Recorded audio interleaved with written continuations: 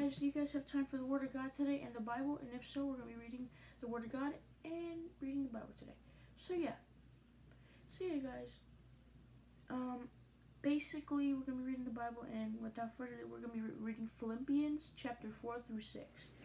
And that says, alright, so Philippians 4 through 6 says, have no anxiety at all, but in everything, Lord is near. Wait, wrong one. Okay, have no anxiety at all, but in everything, by prayer and petition, with thanksgiving, make your requests known to God. So basically, what does this mean? So basically, it's telling you to just not worry about anything, and basically, with on Thanksgiving, make your, worries and requests known to God, and He will make you not worry at all. And Philippians 4:6 is kind of like a popular verse. It's really popular, and yeah. So that's basically the verse, and I actually have another verse for you guys today. So yeah, and this one is in James. So yeah, you guys do like the Word of God videos and reading the Bible every day. I know I just really like reading the Bible. Spending time of my day with God. So I mean yeah, and we're gonna be reading James chapter 5 through 12, and yeah, let's go. James chapter 5 through 12 says, but above all my brothers,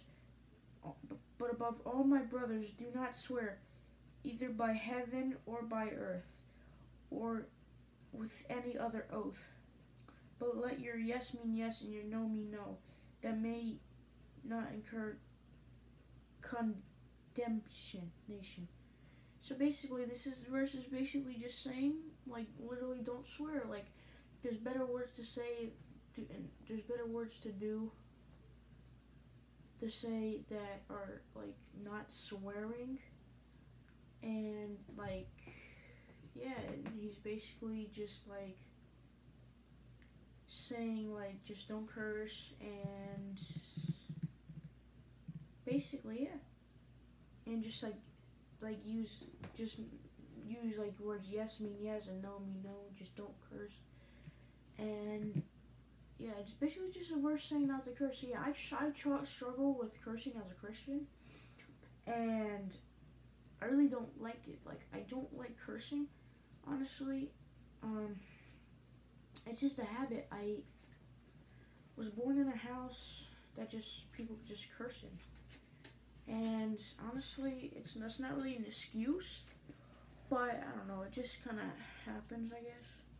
And I have one more verse for you guys. This verse is 1 Thessalonians 5, chapter 5 through 16, and it says, rejoice always. So what does this mean?